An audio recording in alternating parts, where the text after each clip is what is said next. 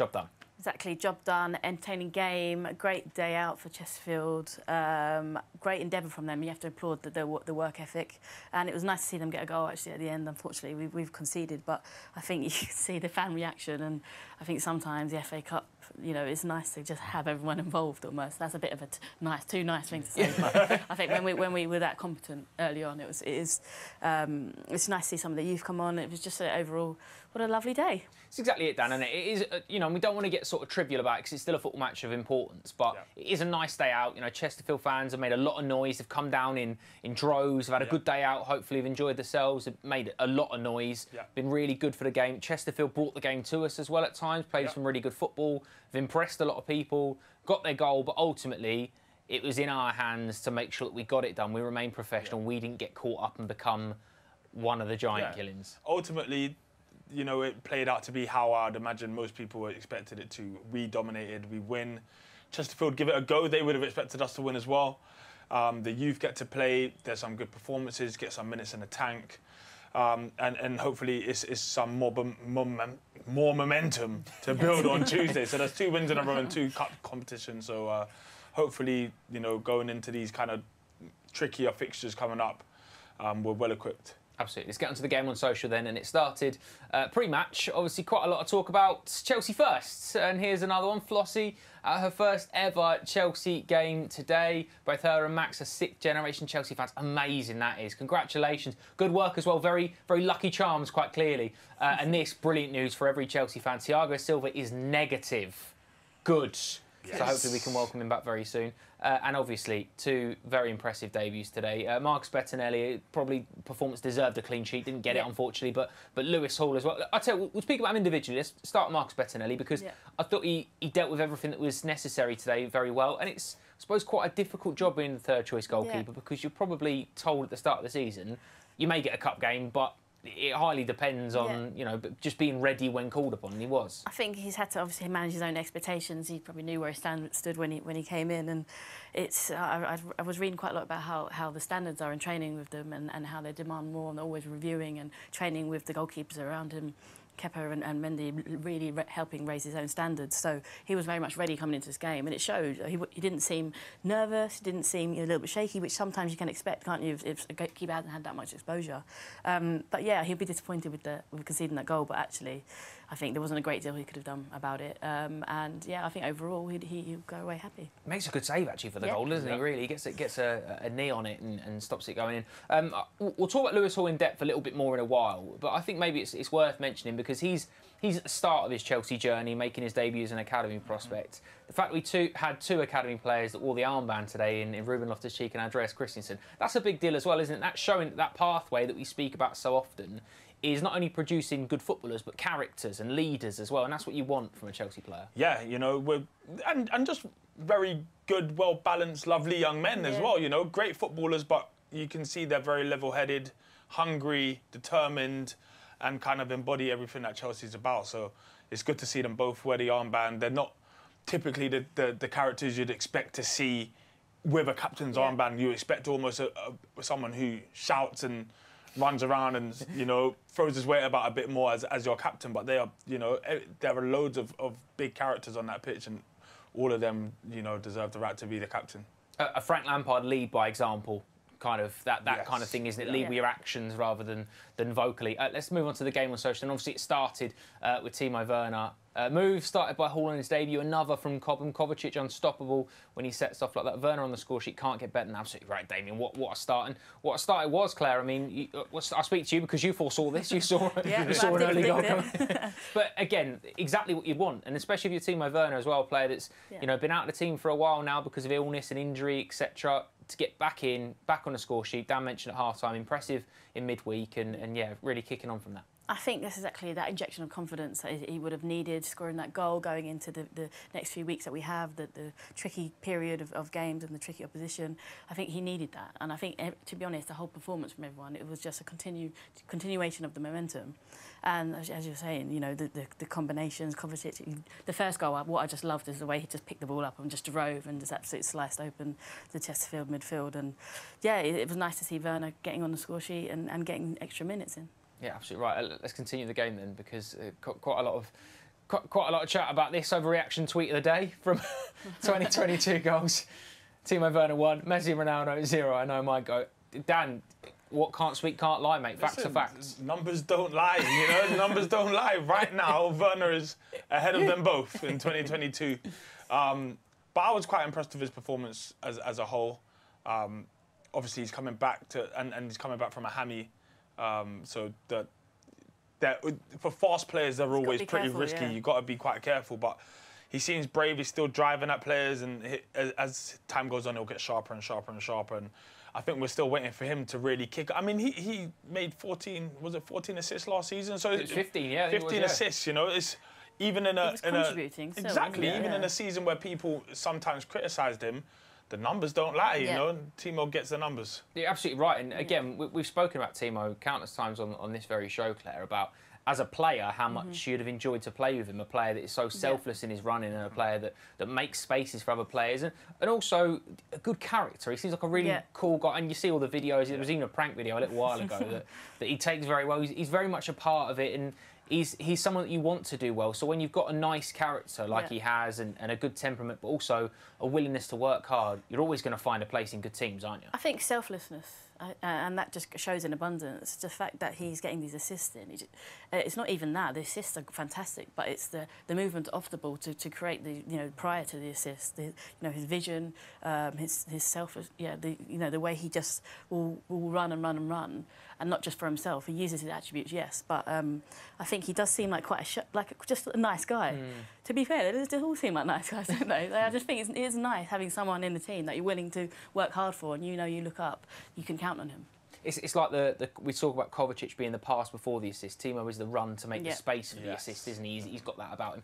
Callum Hudson-Odoi, let's have a little chat about him because obviously got a fantastic goal today. Really great finish from Hudson-Odoi there. I'm begging to see him shoot like that more often. I suppose that is a good thing, Dan. That is something that Chelsea fans want to see. We know he's got the ability, we know he's got the quality, but again, suppose different positions allow different spaces. And again, nothing against Chesterfield, but you're going to find more spaces against Chesterfield than you are against a Liverpool at home, etc. Well, I think he said it as well. He loves coming in off that left flank, probably because, you know, he can get that sight on the far post. And today he cut in and just whipped it, you know. And that's what everyone knows, because we know he's got that in his locker. We're greedy and we want to see him do it all the time, you know, whether it's attempts but he's one of the players that can afford to be brave on the ball, whether it's running at players or shooting at goal, because he's able to do everything. We want to just see him do it more, you know, and today was a good performance. We alluded to it at half-time, Claire, but what does he need to do now to reach that next level?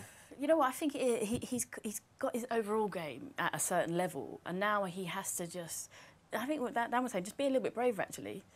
You just saw his ability, yes, against Chesterfield, but he does have that spark that other players don't have. So now he's raised his level and he's aligned, you know, with what he was lacking last season. Maybe a little bit defensive, maybe a bit of concentration, decision-making. I think the more risks he takes whilst his levels of everything, of the basics are there, that's when we're going to see him really kind of grow into the player we all know he is, and what he already is. Absolutely, he's definitely flourishing already, isn't he? And another Cobham tweet has to be about it today, doesn't it? Because obviously Callum being one of those. But one thing I smack about Cobham kids is the versatility a lot of them have. Lewis Hall is a centre midfield, but doesn't look out of place, making his debut at left centre back really as well, isn't it? Simmons are the same, plays centre midfield and centre half for the PL2 side, played right wing back against Brentford, and again didn't really look out of place at all, did he? Lewis Hall is indeed a promising talent. Next Cobham wonder kid ? It's a very good question. We'll talk about Cobham in general, Dan, because Lewis Hall has had a fantastic debut today and he's been brilliant. But I suppose he's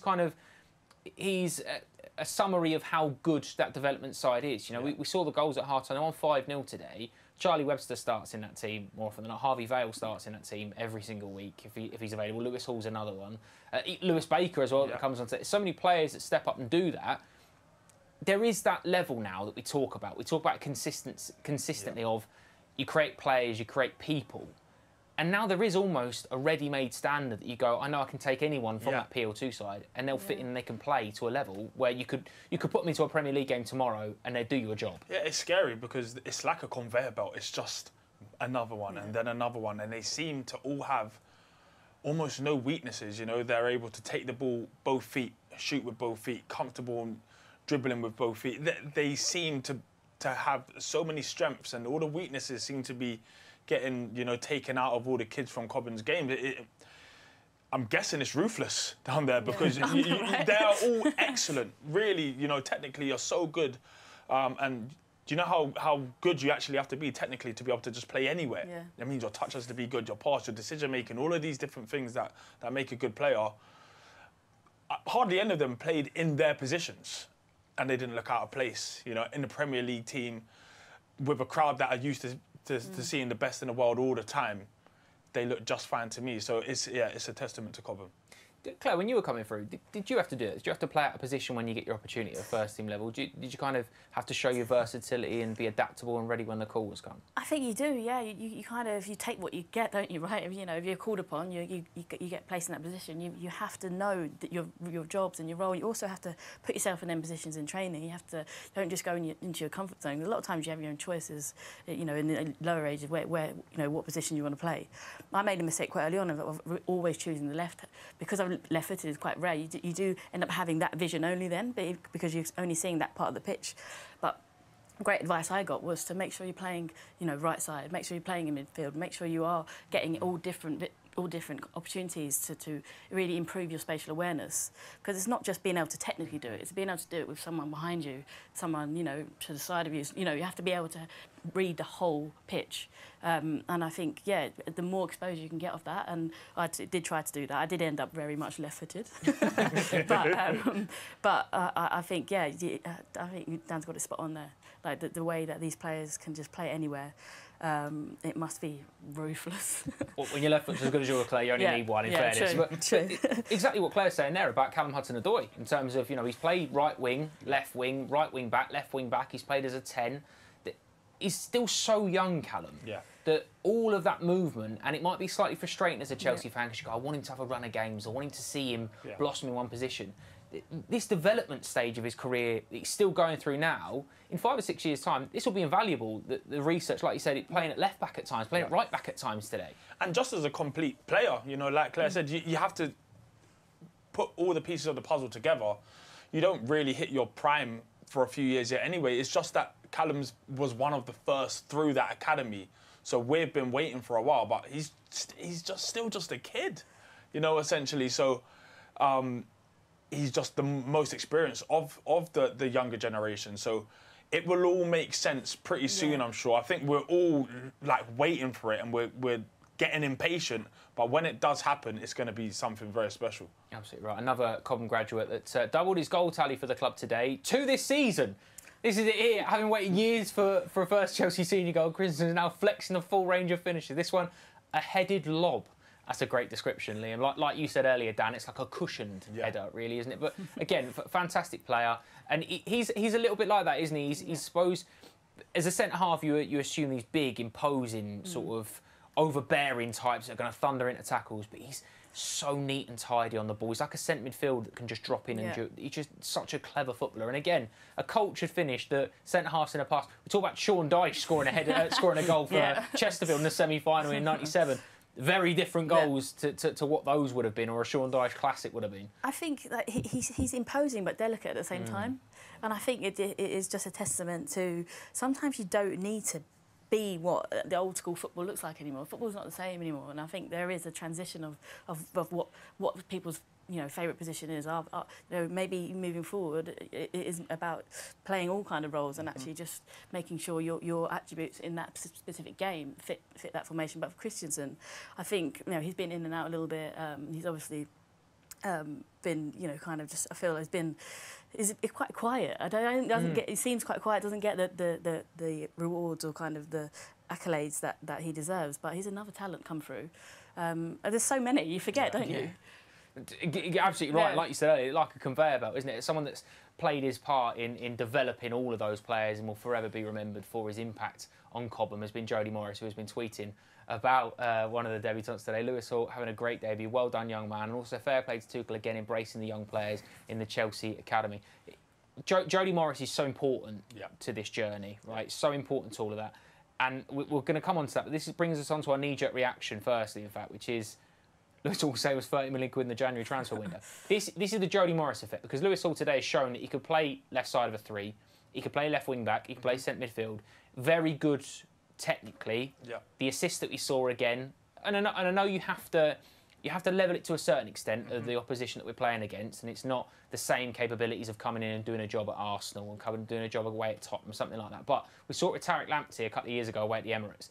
And like we've already mentioned, these players are good enough technically. Yeah. They've got the right temperament, they've got the right mentality because of the impact that Jody Morris has had, Neil Bath and so many others, Andy Myers and so many more that have been through the academy. But that's the case now, isn't it? We do have, like you said, a ready-made pool of players to go, OK, we need someone, here we go, here's a ready-made Premier League level player. Yeah, we have players that are ready, waiting for their opportunity to step into the first team. So, I mean, look, Jody Morris, I don't know what he's doing and how he's done this, because it all seems like they're from his generations. You know, I know it's been a long period of time, but it's like everyone is good now. It's not like other academies. We are spoiled at Cobham because we are not just making them for ourselves, but we're giving them to the Premier League. We're giving them to teams all over the world.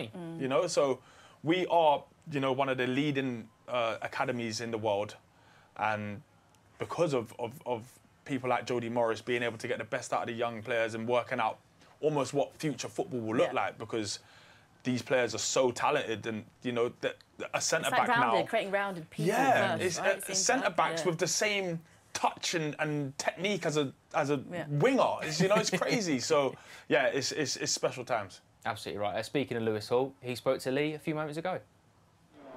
Lewis, first of all, huge congratulations. How's it been for you today? It's a dream come true, really. Something I've worked towards since I was a kid, growing up through the academy, and finally got my opportunity today. So just got to thank everyone, my family, and then the manager, obviously, and the fans for making me feel welcome and like kind of killing the nerves a little bit. Yeah. You took it all in your stride. Yeah. When did you first find out that you were playing? During the day today. We got the team lineup, or the starting 11, and when I saw my name, just instant shock and like nerve-wracking for a couple of hours, and just had to like sit there for a bit and just think, wow, this is the day, like.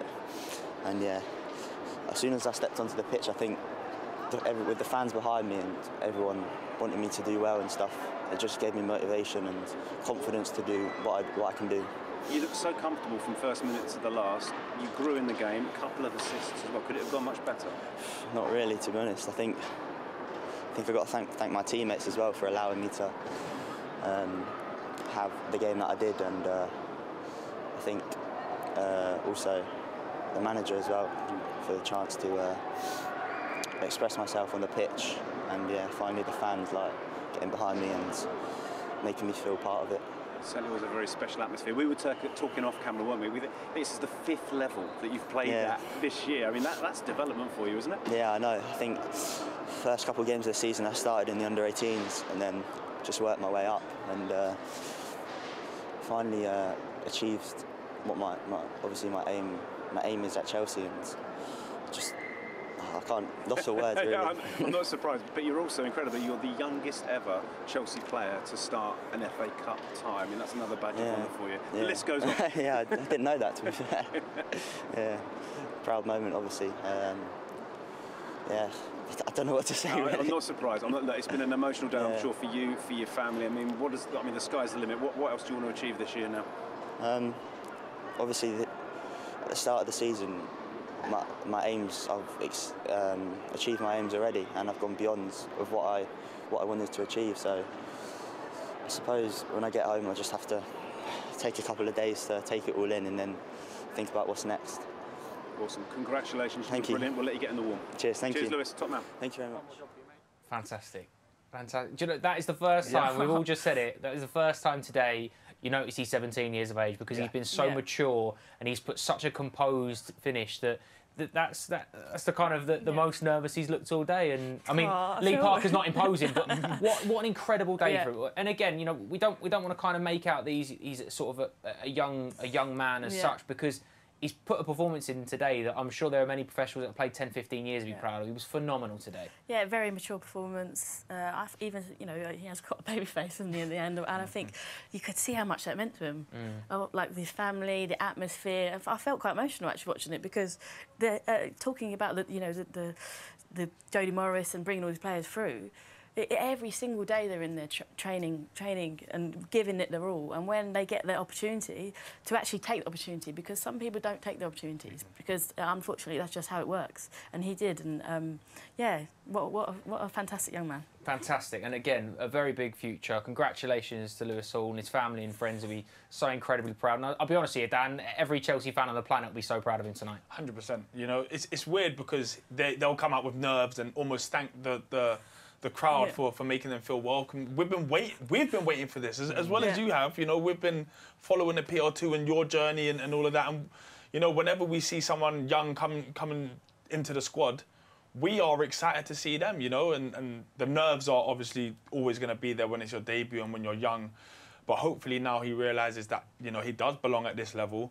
And, you know, for that to be your debut and for you to have all those nerves means that it's going to be pretty scary when he has no nerves and really feels like he belongs. Absolutely right. Making your debut in front of 40,000 people at home, yeah, didn't miss a beat. Another Lewis that's made his Chelsea bow again today, Lewis Baker, 7 or 8 years on from making his last Chelsea appearance. He's had a lot of loan moves away, Lewis Baker, but this is a nice one. Good for Lewis Baker. Well-deserved time on the pitch for Chelsea. Been a long road. Glad he gets some minutes at the Bridge. He's spent a lot of time out on loan, Claire, Lewis Baker, but he's anyone that's watched any PL2 game or any Chelsea game, to be fair, development game over the last couple of years, knows how good he is. Technically a very good footballer, very similar to like we're saying about all the Cobham boys. Technically very, very clever, very good on the ball. But again, it shows clearly a desire and a hunger. And I think Thomas Tuchel said he would have been involved at Brentford, weren't it, for a positive COVID test. So it's about mentality, and Lewis has shown that he's available and he's ready to go. Yeah, hard work pays off. You know, going away on loan and having to kind of not start again, but go, there's an opportunity here. It may not be at my home, but I can take this opportunity here, grow, learn as much as I can, and come back. And he's gone away multiple times and done so, and to almost finally get a bit of redemption for the hard work. I mean, when he came on as well, he was very calm, cool. He's a mature player now, and I'm sure he looked around him and kind of enjoyed coming on at that moment and was able to relax. And just another proud moment for him, really. Absolutely right, and Dan, a little bit of a kind of redemption arc for him as well, because like a lot of the boys, he spent a bit of time on loan at Vitesse in Holland and was exceptional over there quite early on in his career. He was a top goal scorer as Vitesse went and won the Dutch FA Cup, so maybe he's got a little bit of business and fancies a cup run in this country. Yeah, maybe, and he came on and he looked comfortable. Really, he looked like he'd been playing top flight football. He really did, you know, just generally the way he takes the ball, he oozes a confidence that you only get from, you know, having played some games. So yeah, look, we've got so many young, talented. So many. I wish we could play them all. Honestly, I really do. But unfortunately, we can only field 11 at a time, and everyone's going to have to take their chance when they get them. Absolutely right. Special mention for Charlie Webster as well. Didn't get on today, but another young man that's definitely going to make his Chelsea debut in the not too distant future, involved in the matchday squad today. Let's get some more social media reaction then. This is quite a nice one as well from Scott. I never like to see Chelsea concede and love a clean sheet, but I'll accept this one just to let Chesterfield have their moment to remember. That's exactly it, isn't it, Claire? You know, again, even the most ardent Chelsea fans as we are, Chesterfield brought a lot to the game today. Fans brought a lot of noise. They made a long journey down on a drizzly Saturday, early January. A lot of people will be sort of clinging to money after a difficult year and Christmas as well. So it means a lot today, and they've had their moment. Players will go away and remember that, and they deserve that because they did bring a lot to the game today. Yeah, and there'll be a lot of young Chesterfield fans, you know, when they look back 10 years' time, say, you know, I was at that game. And I think that's what it's about, isn't it? FA Cup, making memories. You know, I was saying I was on the train down, there was loads of families chanting. That is what it's all about, and that gave them something to cheer about, doesn't it? So, I mean, yes, we'll give them that. Yeah, absolutely. Congratulations. Chesterfield were brilliant today, fans and team and staff and players alike. Time to hear from the man in charge, Thomas Tuchel. Thomas, congratulations. Was that the perfect professional performance? Never perfect, but very professional, and throughout the complete first half and in the beginning of the second half until 5-0, we would have wished for some more goals, some more big chances in the following minutes. but we had also many changes and were a bit running out of defenders in the end of the match. So unfortunately we conceded 1 goal, but in general everything is fine because we approached the match very seriously and decided it very early. Was it important to manage the minutes of some of your players? Yeah, it was very important and had not so much to do with the result. This was some decisions were made before, and I think we go out of the game with no injuries, which is very important, and with the win that we wanted. 45 minutes for Matteo, 45 for Ruben. Both looked sharp today, didn't they? Yeah, good. Now we have to see if we have a reaction for Ruben's Achilles. Matteo is strong, very strong since he came back again. So you see what we missed also for weeks and weeks. It's good to have him back. He's a top professional, top player. We spoke about young players pre-match, didn't we? How impressed were you with Lewis Hall today? He did what he did in training, and it's also credit to the guys around him, like Saul, like Matteo, like Malang, make things easy for him. Dressing room is very supportive for these players. The environment is a good environment that they can show their level. And then in the end, they need to show it, and with all the tension and being a bit nervous, playing in front of a big crowd. But he did well. He was involved in goals, and he has a lot of things to learn. But that's why he's with us, and now it's the moment to continue. So another game in the busy schedule to look forward to, but you must be proud to progress in this competition once again. Yeah, that's good. I mean, we demanded this win from us, and we expected it from us, and so there's no need now to get overexcited. But the job is done, and we can be happy and enjoy the free Sunday tomorrow. Thanks, boss. Right. Appreciate it. Ciao. Biggest thing I took from that, Dan, is what we alluded to before the game, which you could tell from the first minute of the team sheet coming out, which is Thomas Tuchel is very much about getting business done. There are certain standards to meet, and he's happy with today, but let's not get carried away. We've got a job to do. Yeah, as far as he's concerned, he cares about the bottom line. Get 3 points, get wins, get clean sheets, and it's how it should be. At Chelsea, we can't get too carried away with good performances if they don't come with good results. It's a results business at the end of the day, and Tommy Tuchel, he gets results. That's it, Claire, isn't it? And that's the difference, isn't it? Because from my point of view, sentimentally, I wanted all the young lads to get an opportunity today to make their debuts, to get a big reaction as they come on at Stamford Bridge. When the penalty was given, I was willing Hakim Ziyech to give it to Lewis Hall and make his debut and make whatever. But that's the difference, isn't it? Thomas Tuchel is, there's sentiment, but there's also being the Chelsea manager, which carries a larger responsibility. And like Dan said, that is bottom line. Let's get a result, let's get a performance, and let's put the groundwork in for more important things. Yeah, the bigger picture, it always has to be the headline, doesn't it? And I think it's a stepping stone.